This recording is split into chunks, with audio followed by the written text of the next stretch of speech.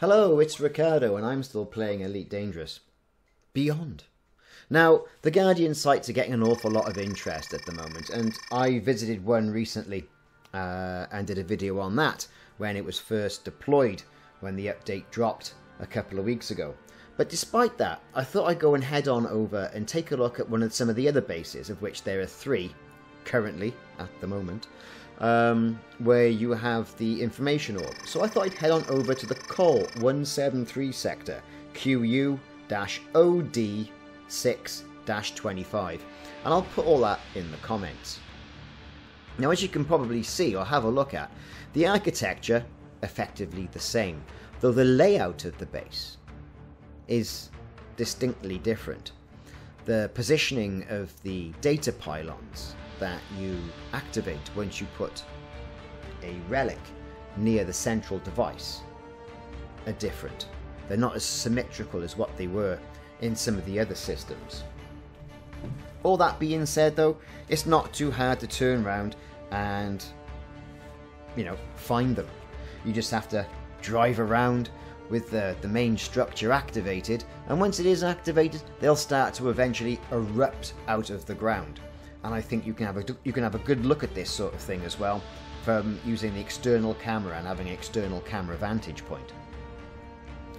Landing close to the Guardian structure is pretty straightforward. There are some spaces in this particular system, on this particular planet, as opposed to some of the other locations where it's a little bit, difficult to land your ship. Even though I'm back in the ASP, I was going to bring the Anaconda over, although some people on my Discord server were turning around and saying, "Oh, don't take your Anaconda over there. You'll have to park miles away and drive to," and it's just a nightmare. So generally as well, you're going to find the obelisks that are going to give you some sort of data and information. But what you're generally there for, right? You're there for that weapon blueprint, aren't you?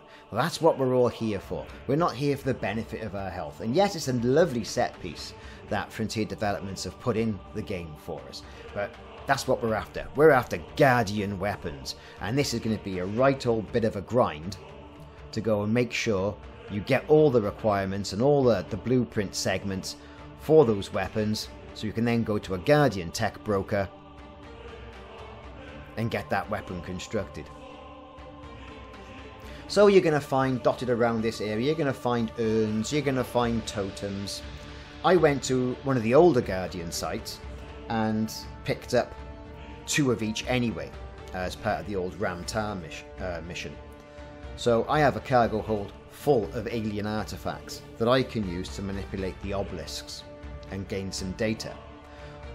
It goes without saying, these Guardian sentinels, they're the new pain in the commander's proverbial rear. As soon as you drive past the location, they're going to spawn up and they're going to attack you. They're going to give you the benefit of some sort of like plasma burst, and if you're really unlucky and you haven't shot them quick enough, you're going to get them to fire missiles and they'll take your shields out and knock you about a bit. But all this we've seen in the past videos, and it goes without saying that it's quite a bleak area. Sometimes it's shrouded in mist, sometimes it isn't, depending on the time of day when you come to the Guardian site. You're also going to find power conduits as well, hidden around in the structures, as we found in some of the other videos. Also, by destroying the Guardian sentinels, you're going to get Guardian technology as well, which you can then scoop up. And as you can see on the screen, this is one of the eruption points for one of the pylons that you have to shoot in order to charge the system. So as you're driving around, find one, zoom up, get your bearings so you know where it is. Have a look around it as well. See if there's any items around that you can manipulate against some of the obelisks that are found nearby. Now, typically I've found the graphics at these Guardian sites be really good. I find it very atmospheric. I find it lends itself nice to the storyline of the game. Though, it is, like I said, a little bit grindy. And as you can see, going back to decode those obelisks and going back and forth your ship to do it can be a little bit laborious, but then again, nothing should come easy in the game. I think if you cast your mind back to the games of old, back in the 80s, where it was 3 lives and that was the end of it, you know, now we as gamers, I think we expect, you know, things to run a little bit more logically, a little bit more, you know, hand to hand. The decoding of those obelisks are pretty straightforward once you've got a good cargo of all the items in your ship. And you can just keep popping back and forth like you did in some of the other Ram Tower missions and decoding that data. The pylons that you have to shoot and charge up to activate the device, as I've said, erupt from the ground once you activate the 2 main pylons up by the central structure. This central structure will then spew forth an orb, which you can then scan using the data link scanner on your SRV. Now, once you've shot all the pylons, and you can see the big cross in the middle of the ground there with the receptacle holder for a relic. A relic has got to go in there. So, be warned, you need to get a relic, get it over there, and I usually go and collect one and drop it off near to the area. I then go around, I shoot all the pylons. Obviously once I've found them, and it'll take you a couple of goes to get the lay of the land of this map.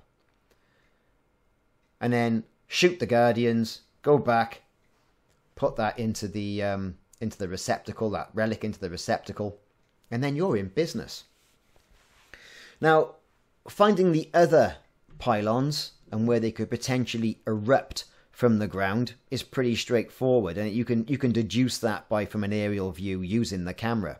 However, on this particular map, it's not as symmetrical as what the other Guardian site I went to was, which I think was the 635 HD 635 location, because one of the pylons is slap bang right in the center of the map.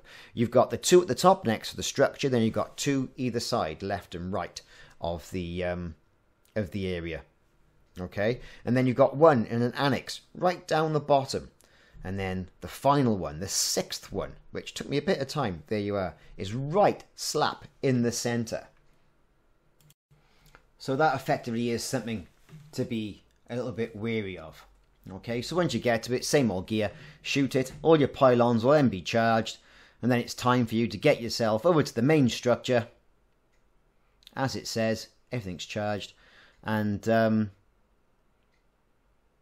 drop that relic off in the receptacle. Now you are going to be attacked by Guardians and Guardian Sentinels.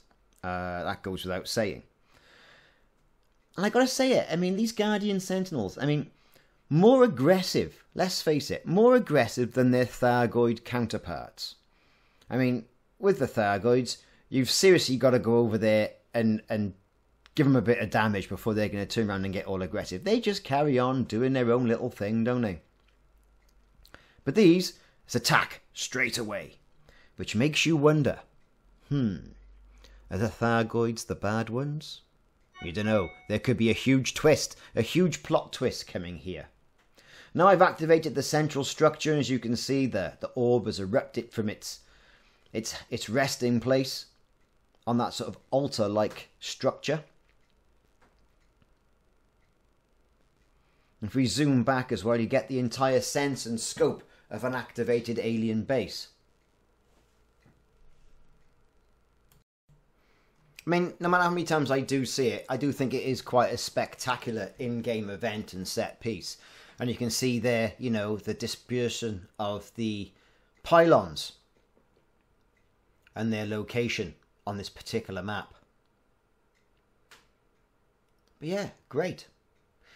It would be interesting to see, you know, a hidden Guardian structure somewhere that's still working and not, you know, an ancient ruin. Like a bastion of Guardian civilization somewhere far off in the galaxy somewhere that you could eventually get to and see all this stuff in its prime. Now that would be something. Anyway, there you go. I'm going to go and scan that ancient data terminal and get my Guardian blueprint. And there you go. I've got my segment. Time to rinse, repeat, and do it again. I've been Ricardo, and this has been the Guardian Ruins in the Col 173 sector. Thanks very much for watching, and check back soon for more videos. And if you haven't already done so, hit that notification and subscribe link and help me out that way. That would be fantastic. See you soon. Fly safe.